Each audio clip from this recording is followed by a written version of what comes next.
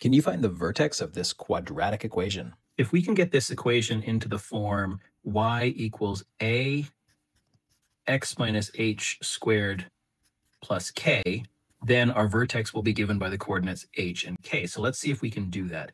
One of the things we can see right away is we've got a -5 that we can factor out. We're only going to factor it out of the first two terms. So we're left with x squared plus 4x, put a bracket around that, and our minus 22. And then what we want to do is complete the square on this term. So we've got a -5 and x squared plus 2 of these, x squared plus 2 of the x terms means that our square is going to be 2. So plus 4 is our square. Well, now we've actually added a -20. So I've got to do a plus 20 here to balance that out, and our minus 22. And now if we look at this, it's a squared term. So -5, this is x plus 2, all squared.